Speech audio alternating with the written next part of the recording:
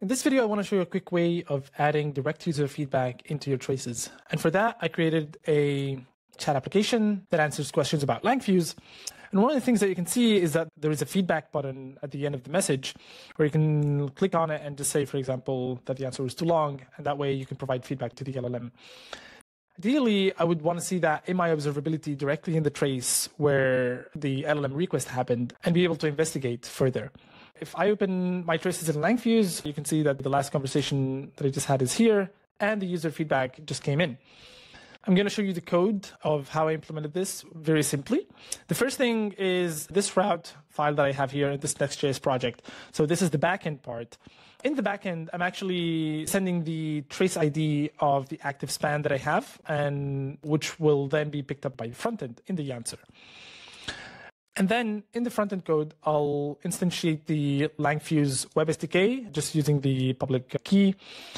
And next, whenever I'm handling the click of the feedback buttons, I'm using the Langfuse SDK to send the score directly and attaching the trace ID that I got from the backend into the score. And that way I can have the feedback directly in the trace as I showed you.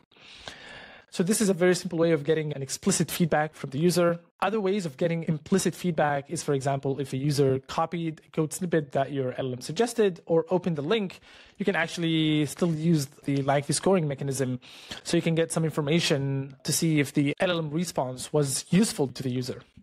Another way of having implicit feedback is actually having an LLM as a judge run against your traces, which is basically an LLM that takes an instruction that you built. For example, I have a user sentiment score one, which grades the user sentiment of a conversation, takes the input. And then I have here the input being simply the trace input. And so it can see the entire conversation and then grade the sentiment. And so if I go to the traces, open the last trace, you'll see the user feedback, but also you'll see a score by the LLM as a judge giving me the user sentiment, which can implicitly tell me how this is working. I can then filter on these scores and see which of my conversations need review, or I can actually add them directly to datasets, so I can build a dataset for my evaluations that is built specifically on those traces.